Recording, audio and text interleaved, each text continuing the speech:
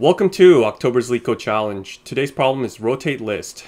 Given the link to list, rotate the list to the right by k places, where k is a non-negative. If we're given the list 1, 2, 3, 4, 5, and a k of 2, we're going to shift it 2 times so that 4 is now the head and 3 is the tail. You can see how it's done in the explanation. Similarly, if we're given a list 0, 1, 2, and a k of 4, we're going to shift it 4 times. Now it's going to be almost like we only shifted it actually 1 time. Because it gets shifted 3 times, looks exactly like it did before, and then it gets shifted once. So now 2 is the head and 1 is the tail. So given the explanation, we might be tempted to write an algorithm to restructure this linked list each time by getting the tail, shifting it to the head, and making it point to the head, and doing that k number of times. But don't be fooled by this explanation. Really, there's no reason to do this k times. All we need to do is figure out at which point in this linked list do we need to restructure our linked list so that whatever we're pointing at is now going to be the head, and everything else needs to be shifted to the to its right. So basically, say we're given like this list here. What we want to do is we are going to go through this linked list and figure out how many n there are.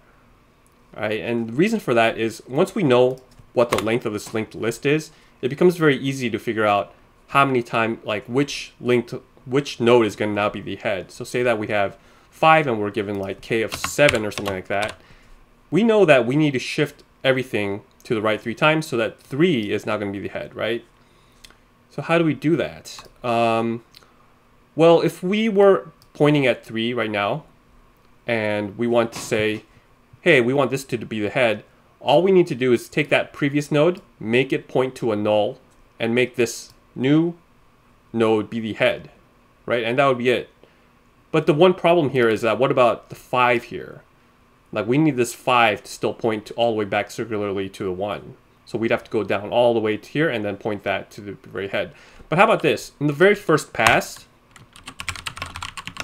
we are going to make this a circular linked list. We'll make 5 at the very end point to the head, and that's going to be circular. And now it's fine because we still have the head initialized somewhere.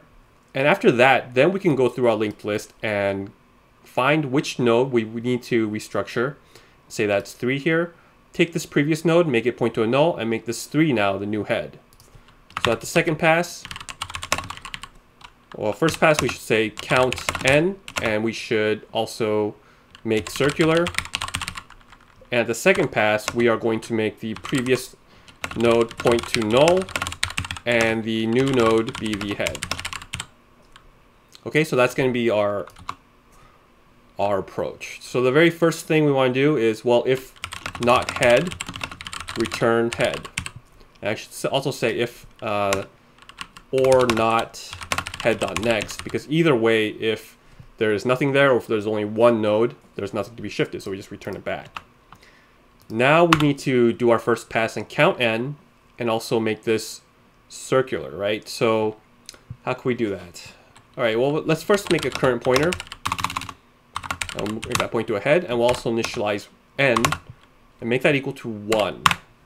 Because I'm going to assume that this is like a regular array and make this 0 indexed, so n needs to start at 1. So while cur.next, we are going to increase our n by 1, and we'll make cur equal to cur.next. And this is going to keep pointing our pointer to the next node until there's nothing left. And that should give us the proper n. And what we'll also need to do is say, hey, our current pointer is now pointing at the last node. Make that next equal to head. So now it's going to be circular. Okay, great. So we've done that. Now we need to figure out which node do we need to point to restructure this, make the previous node point to null and make the new node head.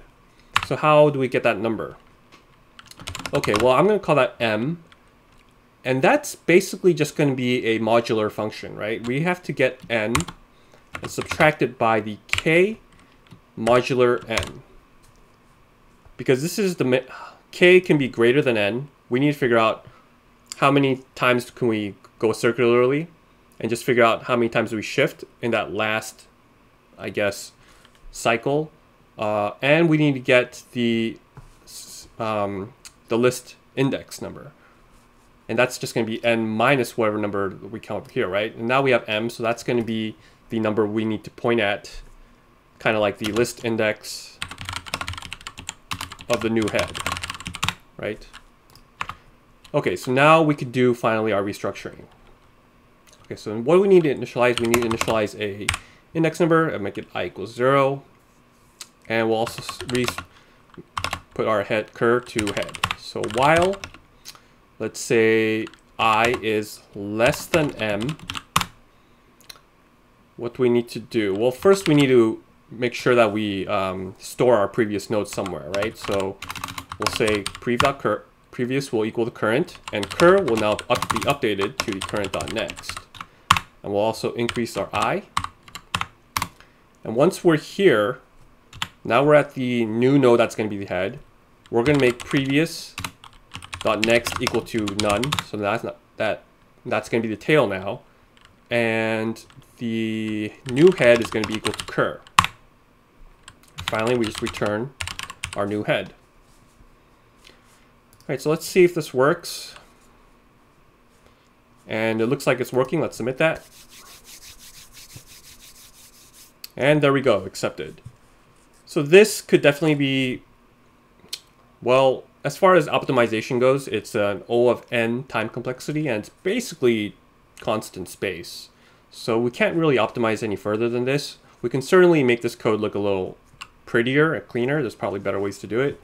But the real key here is to figure out that we don't need to do this whole rotating n or k times, because we're going to be doing a lot of unnecessary work then. We just need to figure out what is going to be the last state of this k at the very end, and then just say, make this new node to the head and make the last one into the tail. All right, so that's it. Thanks for watching my channel, and remember, do not trust me, I know nothing.